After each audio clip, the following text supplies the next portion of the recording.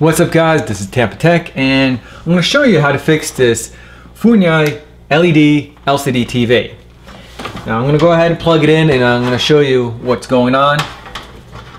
Alright, so I plug it in, I get no standby light on the TV, and when I hit power, nothing happens.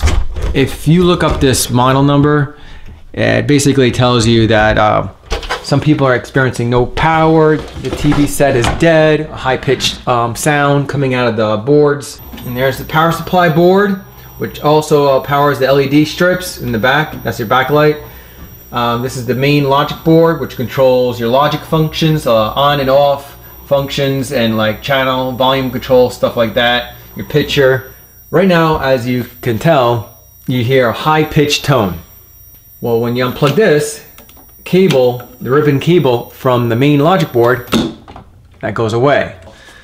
What I did is I troubleshooted and I got my all my voltages on my power board, so I eliminated the power board. Now, ways to check your standby voltage is by looking at the standby light on your TV. That lets you know there's standby voltage going to your main logic board, but the best way to check your standby voltage is on the power board going to the main logic board. It should be labeled on the power board 5 volts or STBY. On some modern TVs, it may be 3.3 DC volts. Make sure that voltage is steady. If it's not steady, then you want to check for blown capacitors on your power board or main board, or a bad voltage regulator can cause the voltage to jump up and down. Now, if you have a blown fuse, you can replace that fuse assuming that you had a power surge, but if there's something shorted on the power board, like a bridge rectifier, that could blow the fuse every time. So replacing the fuse may not help, replacing the power board will. Then I went ahead and I tried to replace the IC. That didn't fix it. But I went ahead and I found the board really inexpensive at electropartsonline.com. I'll leave a link in the video description below. You should really be looking at the part number on the sticker, which is right here. And there's another sticker right here. But it's not the best. Look at the part number on the board itself that's printed on the board, because there's different revisions of the board, even if that matches up. So let's go ahead and take this out. I'm going to show you what I did. One thing I did forget to do, unplug the power cord. Jeez, I got sidetracked by talking to you guys about the TV. I forgot the #1 rule is unplug the TV set when working on the TV boards. If you're wondering about these blue tabs, there are handles to pull out the ribbon cable cables, because you don't want to break any connections on these cables. Otherwise, you would have to replace them. They're pretty cheap. They're like only a couple bucks, but still, you know, you don't want to replace them if you don't have to. The board right here, I ordered it for on this using this number. I definitely should not have.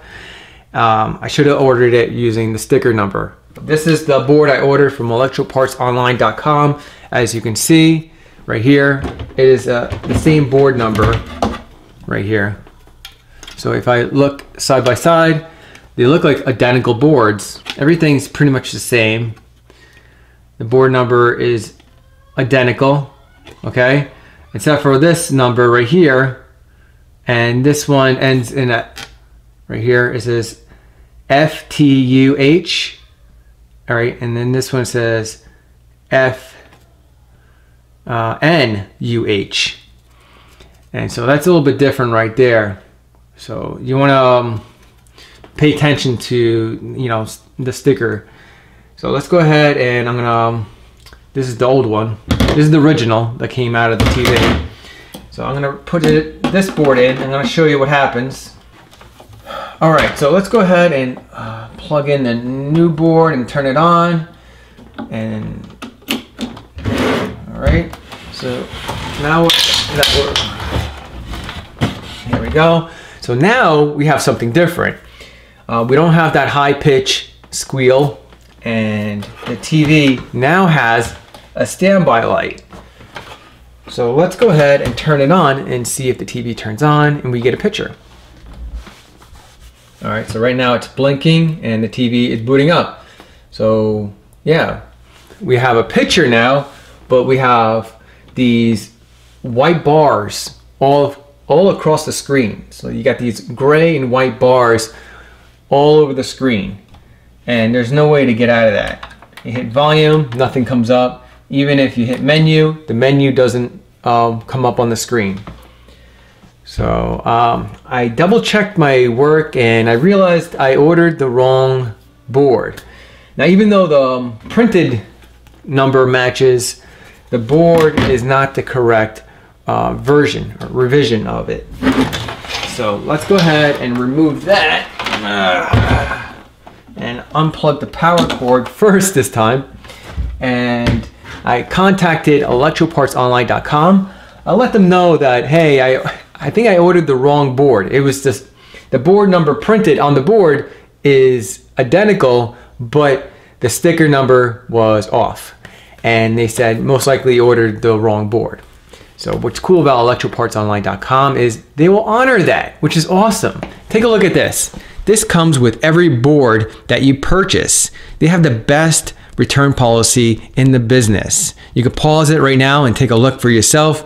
This is the reason why I ordered from them. They even have a little troubleshooting guide that comes with every board as well. All right, so now they sent me another board and a return label. So hopefully this new board will actually fix the TV. So let's go ahead and I'm gonna save that cardboard because I'm gonna put this board in, because this technically this board is still good. It's just it's not compatible for this particular TV. So we got the new board now, and here's the original board. And if you look at the numbers on the sticker, we got A3A FTUH, A3A FTUH. So let me go ahead and put this other board in, and hopefully it would fix this TV, and that would make me really happy.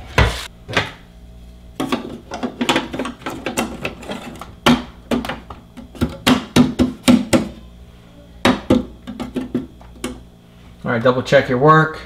Everything looks like it's plugged in correctly. This is plugged in correctly. Let's plug it in. I don't hear no high pitch noise. And oh, look at that! It fixed the TV. Awesome. So learn from my mistakes. When ordering the board, do not order from the printed number on the board. I mean, it kind of makes sense. It was like, hey, you know, it's the biggest number printed on the board, and it's the most, it stands out. It really does stand out, that number. And it's a very common thing that people order, you know, using that number. But even me, you know, I have 10 years experience, over 10 years experience fixing TVs. I should have known to order from the sticker number, and I guess because it was, I think it might have been out of stock or something, and I was just kind of hoping that it would work in the TV. But yeah, just do yourself a favor, find the correct board. Use the sticker number, not the printed number on the board. So now we have a working TV. How awesome is that? And I don't have the remote. I don't have the remote, so I'm gonna have to use this to select. Here we go. I did figure it out. Oh, here we go. I'll just skip it. I'll hit menu for select and home. There we go. So you want to make sure the backlight settings are set to 50%, because with, I don't know if you know, but LED TVs, if you set the backlight settings 100% brightness, it'll burn out the LED strips, which I've done a couple of repairs already, just replacing the LED strips. And every time I check the menu, sure enough, the backlight settings were set to max. So yeah, just lower your backlight settings and you don't have to worry about that annoying repair. If this video was informative, give me a big thumbs up. If you want more how-to videos like this coming your way, subscribe to TampaTec. Click on the subscribe link right here, or the subscribe button down below. If you know anyone that this video will help, go ahead and click on the share button below and share this video to them. Help someone out. And if you want to check out my other how-to videos, check out this playlist right here.